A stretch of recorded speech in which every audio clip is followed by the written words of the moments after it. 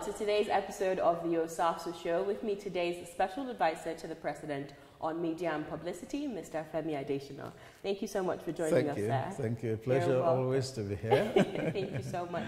So if you've been following the program for the last couple of months, especially since the resumption of the new administration, you've seen that we've done a couple of trending issues with Femi Adesina. So this is where we discuss and answer your questions sent to us from social media. That's Instagram, Facebook, and Twitter.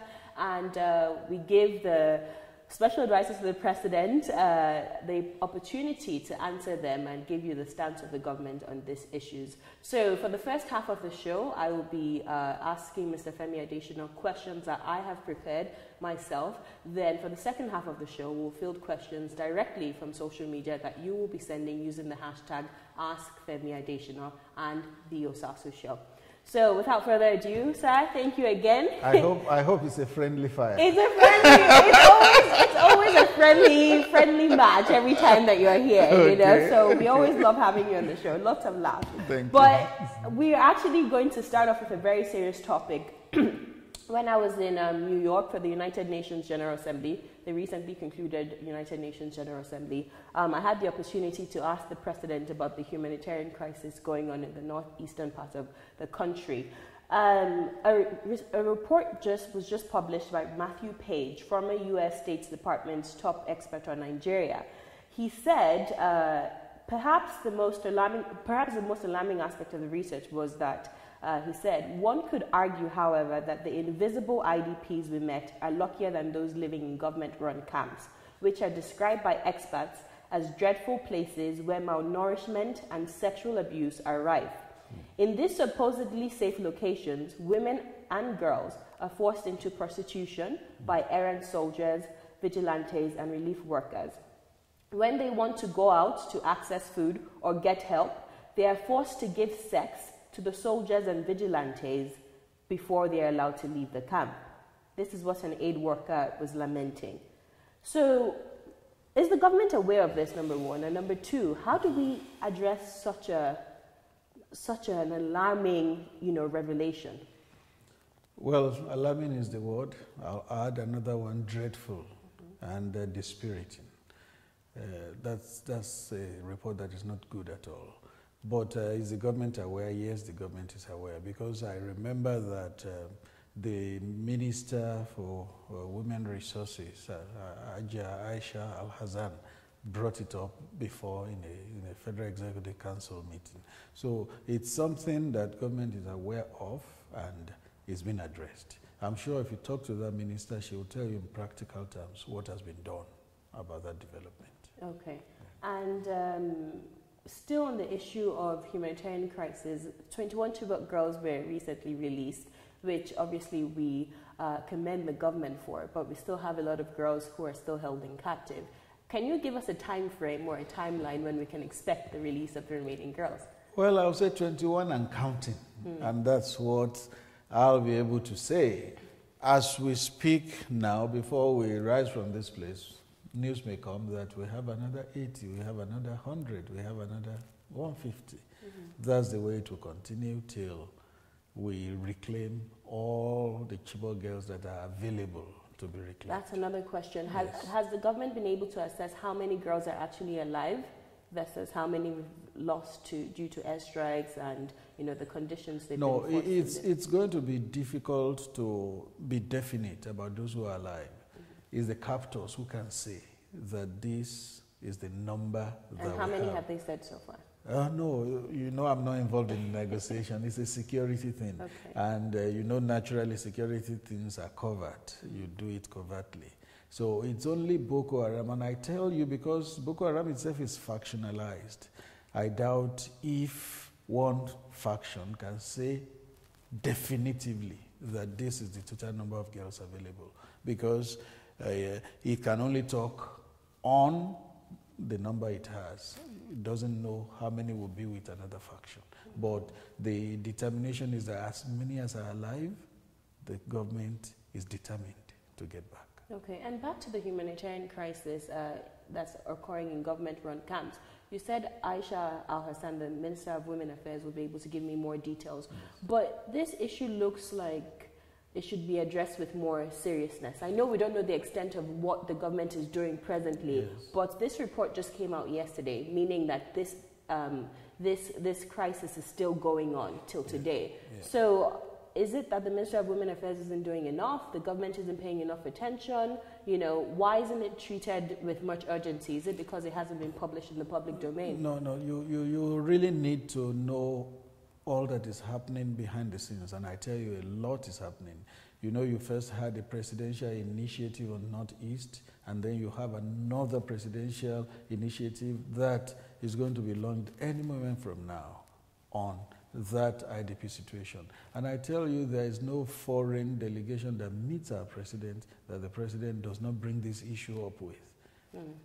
IDPs and what can be done to alleviate their situation. It's always topmost in the mind of the president. The International Committee of the Red Cross came 2-3 days ago. It was also one of the things the president said. Any foreign leader he meets, he raises the issues of IDPs. But that's why I know UNICEF is also struggling to match the funds that they had projected they'll be able to raise for the issue that's going on in the Northeast, because a lot of the international communities don't necessarily they're not necessarily 100% comfortable with the situation going on ground.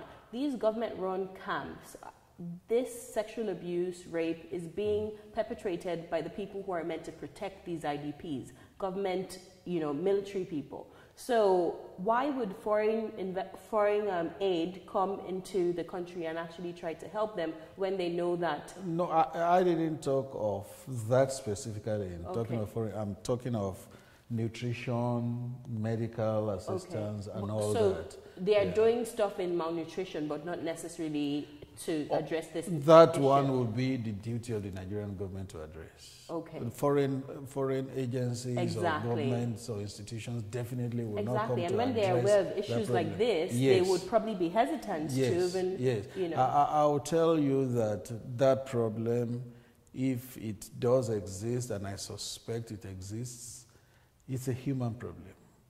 It's a human problem. It's a human feeling, and human beings will have to address it, and that is government. But you did say the government is aware of this problem. Yes, of the problem generally in the IDP camps. Are they aware of the rape that is going on in the IDP No, this camp? report you said came out yesterday. Yes, sir. Therefore, what the Minister of Women Affairs spoke about would not have been this report. Okay, so this is the first time probably the government is hearing about the rape. No, I think something similar had come before. Yes, because... But nothing is being... No, for it to have been raised at the Federal Executive Council meeting, that shows you that a lot is being done about it. Okay, so this was raised at... So I just want to get the facts right. Yes. This was rape. The rape allegations were raised at the Federal Executive Council. So something is being done. Definitely. But we don't really know exactly to what extent. No, that will not be done on the pages of newspaper or on television stations. Okay. Well, it will be done quietly. I believe it's been tackled. Okay, we're still talking about trending issues with Femi Adesina. Moving on to the next subject, I stand with Aisha Buhari. That's a trending issue that has taken social media by storm in the past few days, where the wife of the president said that she alleged that a cabal has taken over the government, has taken over the administration of her husband. The president responded that his wife he doesn't know what party his wife belongs to, that she belongs to his kitchen, his living room, and the other room.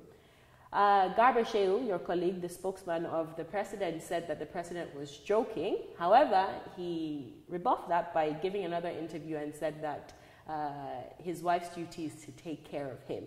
First of all, before we even get to the other issues that I've discussed, is there a cabal running this government?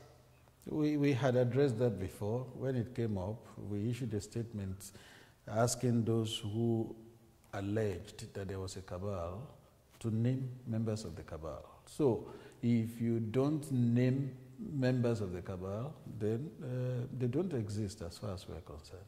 So the president's wife... I referred to the earlier allegation. Yes, sir. I'm not addressing the president's wife's comments. Exactly. Because I believe that has been well taken care of. So it's not something I'll talk about. Okay, sir. Okay. So we won't talk about, okay. But I know I don't want to talk about the kitchen, the other room, and the living room. I think we've left that aside, and the president has been very clear on his stance. They exist in every home. In every home you have the kitchen, you have the living room, you have Which one does your wife belong to, sir? All of them. All of them. Okay, all and she's also allowed to work, and you see her. My wife is a professional. She works. Okay, sir. So you don't believe she belongs to just one room, and you believe that you belong to every room as well as she is. Well, let's leave that matter.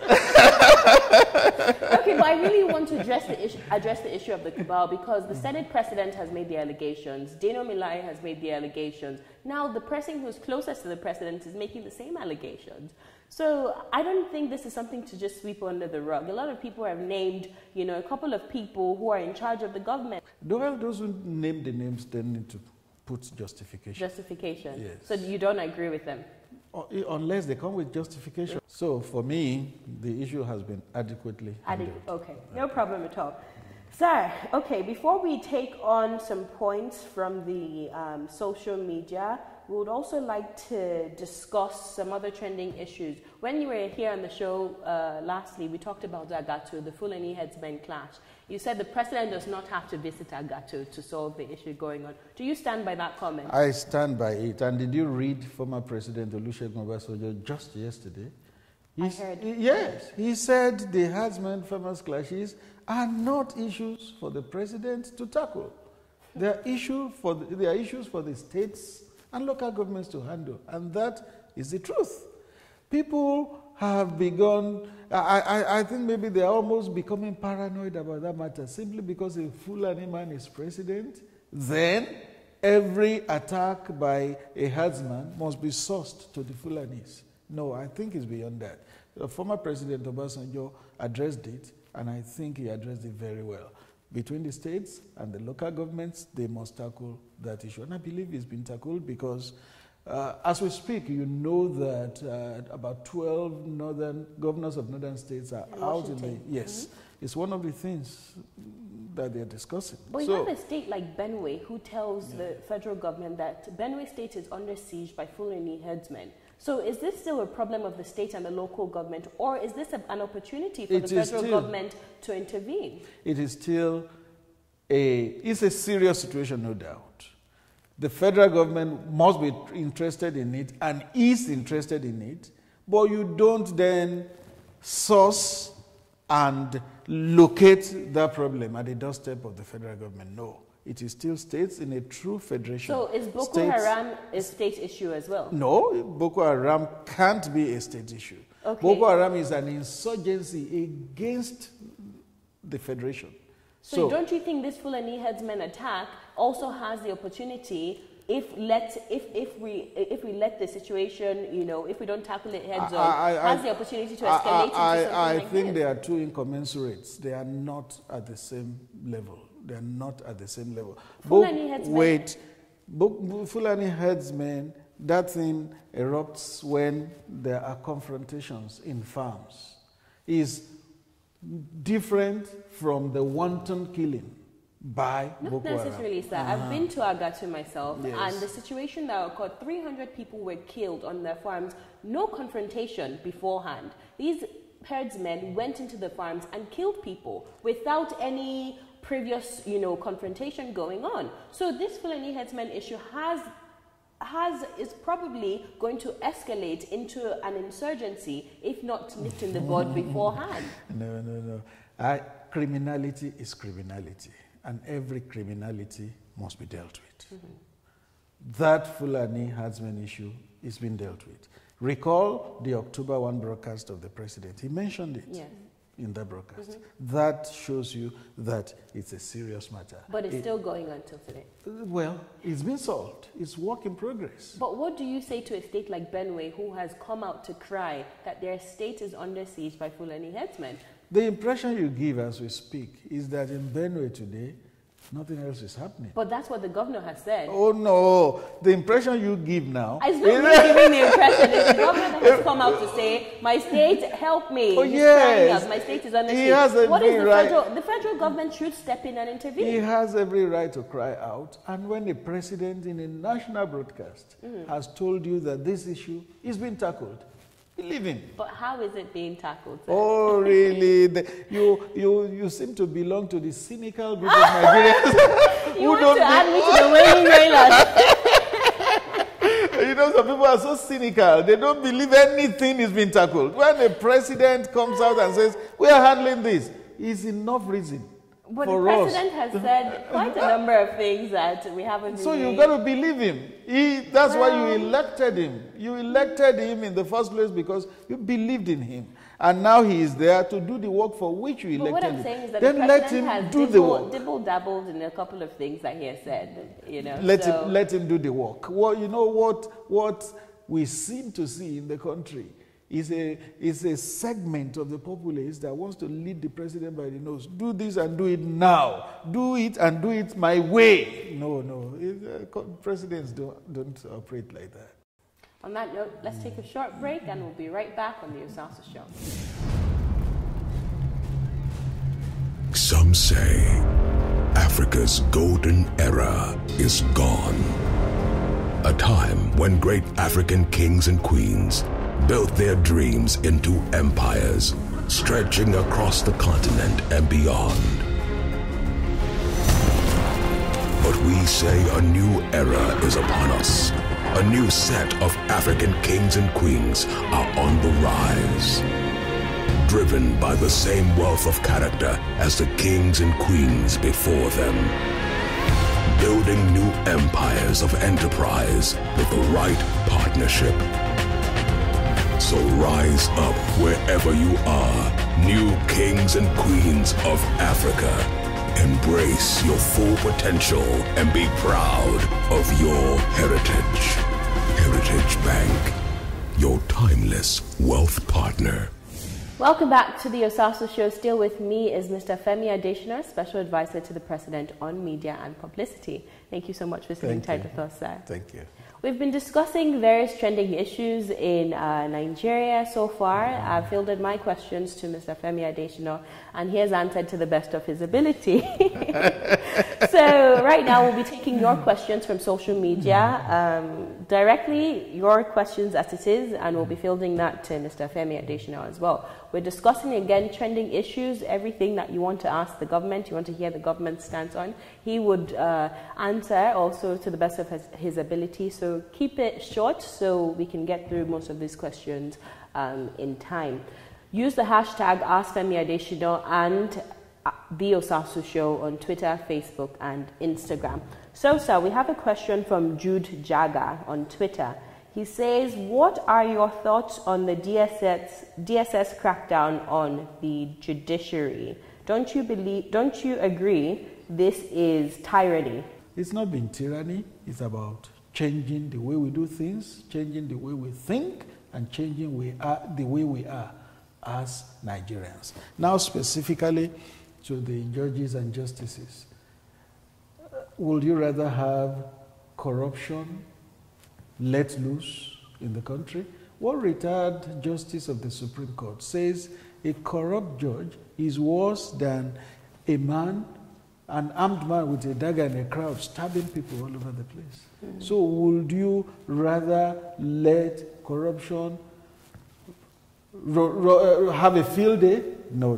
That would be terrible for any country. But do you foresee any challenges with the executive arm of government getting involved in the business of the judiciary?